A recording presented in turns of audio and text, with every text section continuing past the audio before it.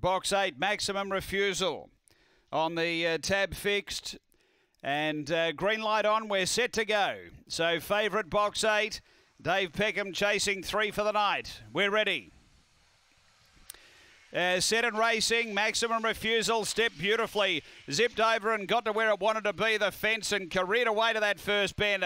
They scrambled in behind it too. It's about 6 in front of the back, Maximum Refusal. Aston Kipchoge, it led up the others from Sold No Houses, Blue Bayou and Mapunga Gem.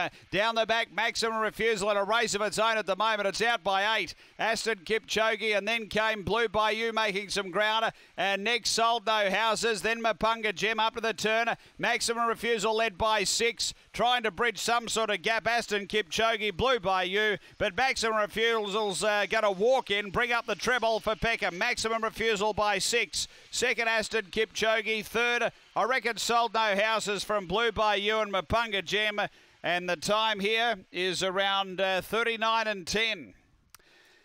Comfortable win. It got out cleanly and ducked hard left, but it had superior early speed, was able to get there untroubled, and has gone all the way for a back-to-back win. Maximum Refusal, number 8, Dave Peckham with 3. Second to 6, Aston Kipchoge for Matthew Payne, and third going to 1, Sold No Houses for Don Turner. So it's 8-6-1, 2 is fourth after race number 10 here at Murray-Bridge Greyhounds.